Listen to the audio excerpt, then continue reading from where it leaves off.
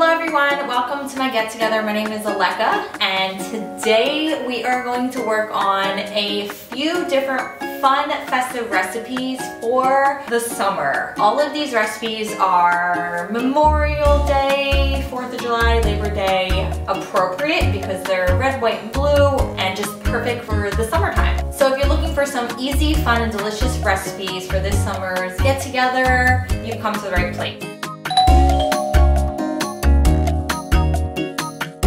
The first thing that we're going to work on today is my Star-Spangled Kielbasa bites. Now, what we're gonna need is just a couple packages of regular kielbasa. These are already cooked, so all we have to do is cut them up and throw them in a saucepan with some of our sauce. For our sauce, we're going to use some crushed pineapple and Sweet Baby Ray's, or really any barbecue sauce, but this is my favorite. Hickory brown sugar, it's all delicious. So what we wanna do is first chop up our basa. Ready? This package I'm using is about 3/4 of a pound, but really whatever you want. We're gonna take our kielbasa and add it straight to a saucepan.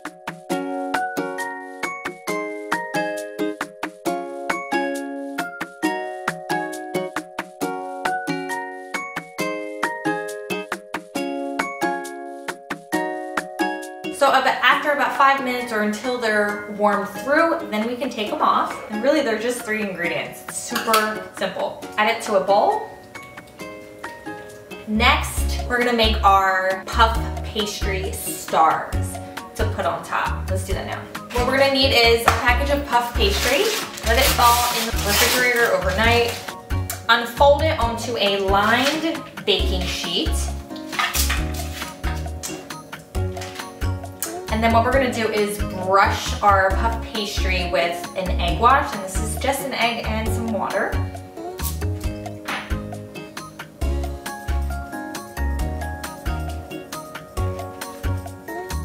And next, we're going to sprinkle some everything bagel seasoning on top of our puff pastry.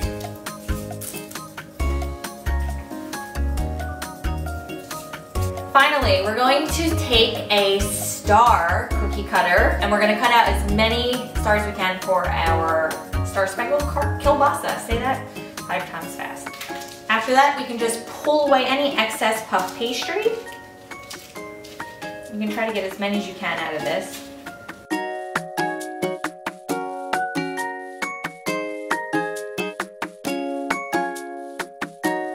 Once your puff pastry stars are cut and set, I was able to get about 12 from one sheet, probably get up to 15 if you're really extra attention to detail. We're gonna bake this for about 5-10 minutes, maybe 15, depending on where they are in the oven. I suggest placing them in the middle of the rack.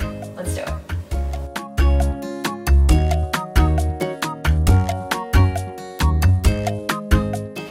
Okay, our Star puff pastries are out of the oven and they're looking so delicious.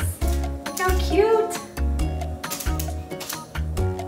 Now what we're gonna do is take a little toothpick, just pop it right in there, and we're going to stick them into our kielbasa.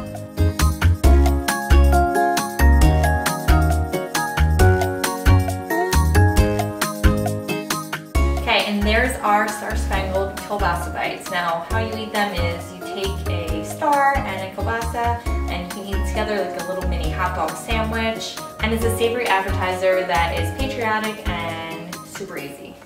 Next, for our summer dessert, we're going to make my American flag stuffed cheesecake biscuit bombs. It is a super popular recipe on my blog and it's perfect for the summer. So let me show you how I make it. First, we're gonna need Pillsbury Grand's just regular biscuit, canned biscuit dough. And it comes in 8 in a can, so we're gonna need 2 of them. Pie filling, cherry and blueberry. The more expensive, the better. Usually, unfortunately, we don't want anything watery, so get the best filling you can find. 12 ounces of cream cheese, about half a cup of powdered sugar, a teaspoon and a half of vanilla, an egg with some water for our egg wash, and a piping bag. Or you can use a Ziploc bag and like snip off the corner to make your own DIY piping bag. I do that all the time.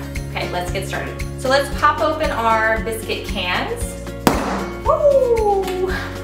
Now we're gonna take each biscuit and cut it in half. biscuits in half. We're gonna roll them into balls and place them on a non-stick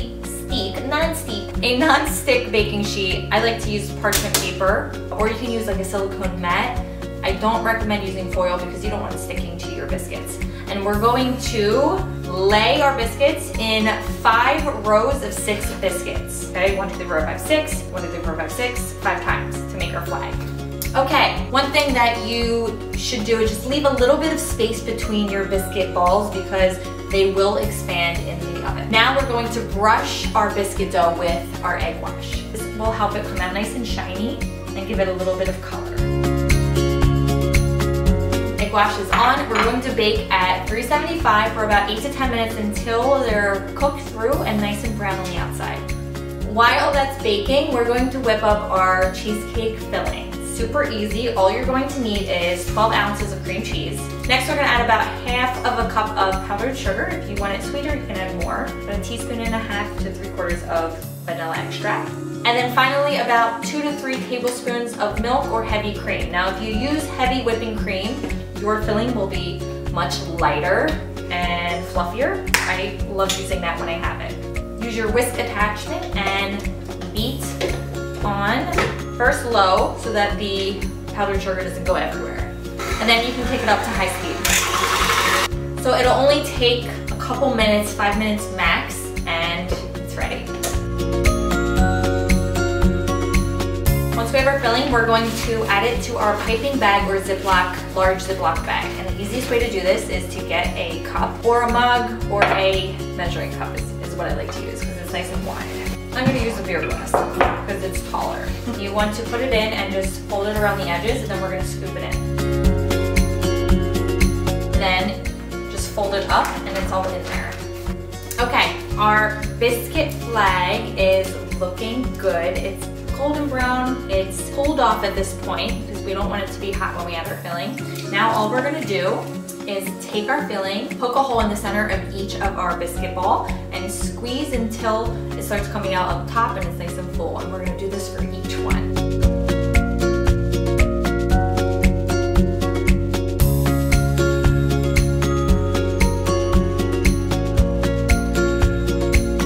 Okay, so I have all of our biscuit balls filled with our cheesecake filling. Next, we're going to make it red, white, and blue. Now it's okay if you have white coming out because we're going to cover it up with the pie filling, but the stripes that are white on a flag, we're going to want to make them a little bit more pronounced, and we're going to add more piping straight to the top of that.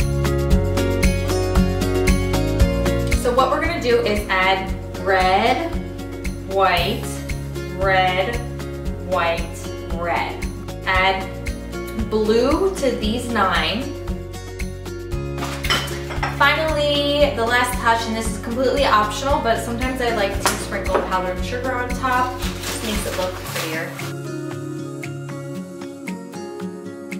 Your American flag stuffed cheesecake biscuit bomb. I got it right.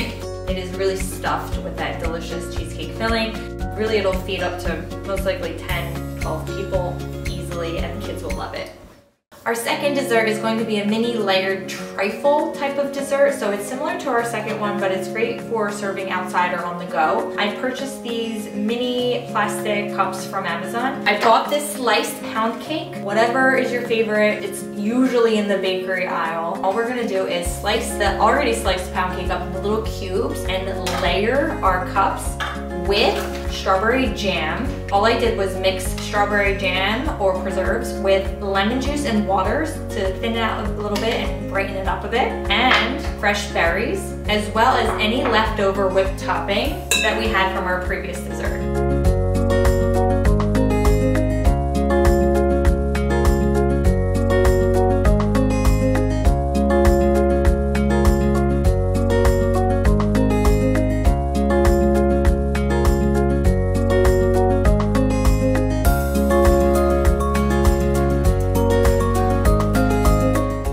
So our little mini layered cake and berry whipped topping trifles are finished. They were super easy, they're fast, they are so delicious, trust me. And you can make these hours ahead of time because our whipped topping was homemade and it will last that long. And there you go. Our next recipe is going to be a quick and simple appetizer or snack, and we're going to use watermelon. So let's cut it up. And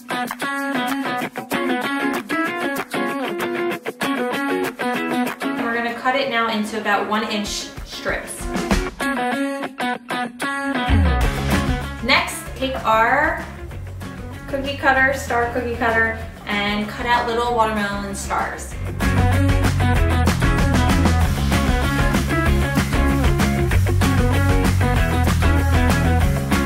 Now you can do as many stars as you want. You can cut them out as much as you want. The scraps, you can either cut it up and add it to a large fruit salad. You can freeze it and put it in the Ziploc bag and throw it into smoothies or make summer drinks like a watermelon margarita or cocktail or daiquiri, whatever you want. Next, we're going to take some feta cheese because feta cheese and watermelon go together really well. Sweet, salty. I promise if you haven't tried it, you'll love it. And sprinkle on top. Another thing you can add is a drizzle of balsamic vinegar. This is optional too. And then finally, if you want to add a pop of blue, skewer some blueberries or blackberries and just add it into the top of it.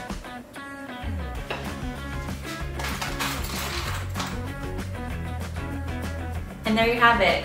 Beautiful, healthy, and super festive. The next recipe we're going to make is going to be the quickest appetizer you're ever going to make because it's pretty much all store-bought, which is totally fine, no judgment at all. What you're going to need is any white pre-made dip that you can find in the food store. I came across this garlic and herbs cream cheese spread. It's white, it looks delicious, and it's exactly what we need. So I'm going to add this to a container.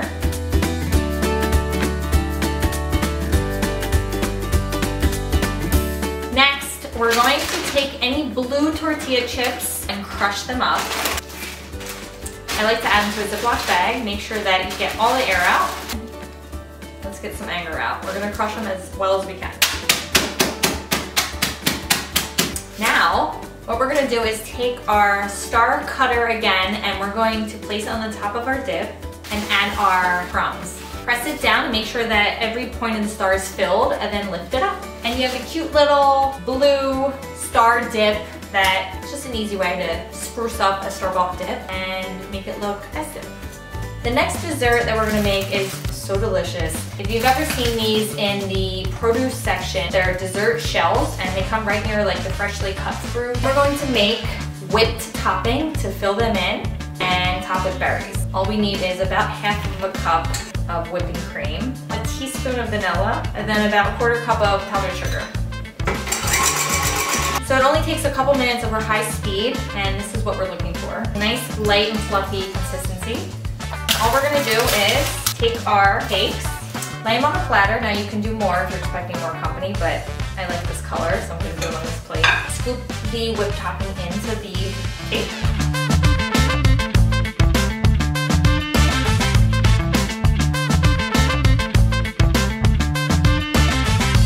Once they're filled, top with berries.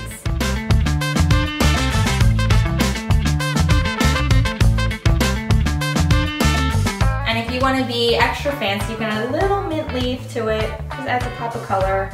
There you have it. Little mini berry shortcakes that literally took me 5 minutes to whip up. Okay, so our last recipe is going to be a drink, and it's kid-friendly, adult-friendly, and super festive. So all you need is lots of ice, a clear pitcher or a glass drink dispenser, fruit punch, blue Gatorade, and a white drink. I got this by Coconut Fusion because it's white. You can also use a clear Sprite that has 0 sugar because the less sugar, the lighter the drink is, and it'll float over the other drinks that are heavier or have more sugar like this guy. So first I'm going to add my fruit punch in before I put the ice in, about 1/3 of the way up. Then I'm going to fill it up with ice. Next we're going to add our by Coconut white drink. The key is to do it super slowly so that the colors do not mix together. And then finally your blue Gatorade.